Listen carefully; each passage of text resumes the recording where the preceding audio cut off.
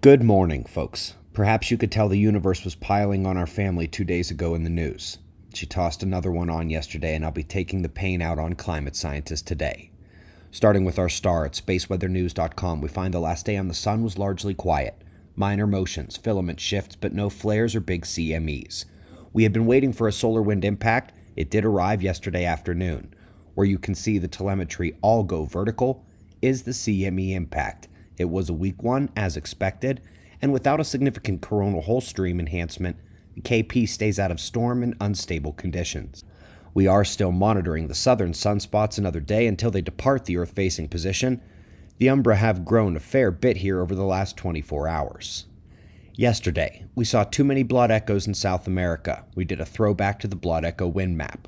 Folks, it's not always this obvious, and I don't do as much quake forecasting as I used to, but this is another hit for the longtime veterans keeping the score.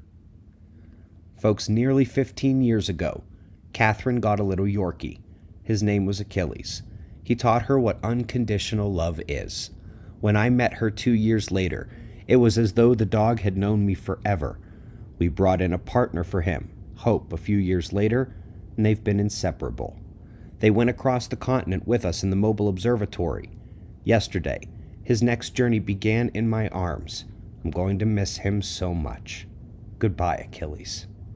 Now, where's my punching bag? Oh, there you snowflakes are. This is going to hurt. A few days ago in part 4 of our climate special, we made fun of these clowns over their fear-mongering of Antarctic destabilization, happening super rapidly. I had asked where that destabilization is if it's record warming, happening record fast. Today, I'll let the journals do the talking with the data showing that Antarctic sea ice is not only growing, but that we've hit record marks for that ice expansion recently. No other signatures of this much ice growth anywhere in the record. It's like when they tell you, oh no, spring snow cover is declining, but winter snow is actually on a slight rise, and as for fall, it's rising faster than spring is falling. And overall, indeed it is growing. Climate model fail in the top climate journal on Earth. Snow is increasing, which is not what the model suggested would happen.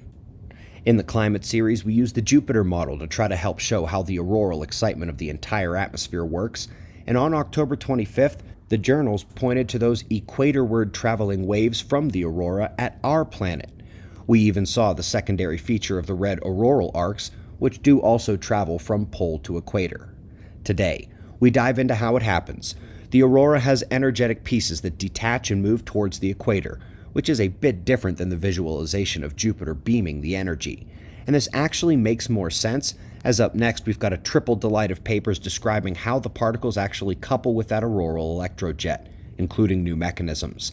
This makes two aspects of solar climate forcing they didn't have a season ago: the auroral excitement by greater means and newly discovered mechanisms, and how that energy is transferred equatorward throughout the planet. Last but not least, what are the important moments in long-term climate and catastrophism? The Dansgaard-Oeschger events and the Heinrich events, in a nod to the varying impacts of these events across the globe.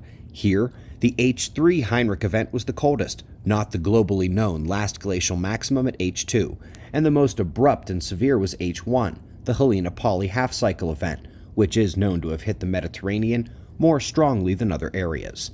Climate propagandists keep lying. The revolution in the journals continues. And folks, did our climate series finish this week and then magically, randomly, these papers come out for the weekend? Or is something else happening here? On this day, as much as ever, we greatly appreciate your support. We've got wind maps and shots of our star to close. Subscribe and we'll do this all again tomorrow. Right here, but right now it's 5 a.m. in the new Valley of the Sun. Eyes open. No fear. Be safe, everyone.